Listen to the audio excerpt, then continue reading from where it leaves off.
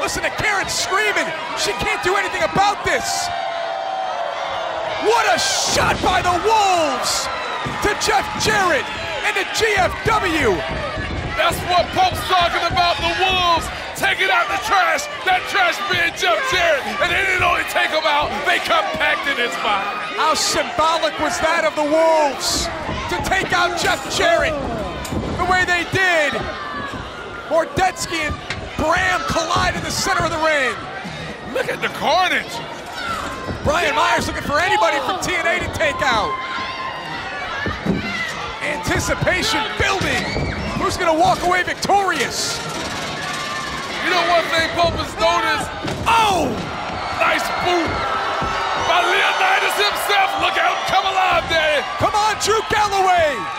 This could be it. Stand up for Impact Wrestling.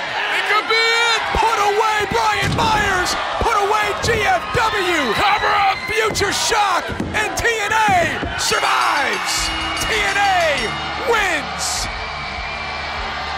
The winners of the Lethal Lockdown, Team TNA. Now get these 5 men out of our ring and let Davey, Eddie, Bram, Lashley, Galloway, and everyone from Impact Wrestling celebrate. Sisha Carter has to be pleased. She has to be ecstatic. Her men stepped up. They represented, and they came out on top. TNA and the power, the control remains with Dixon Carter, Daddy.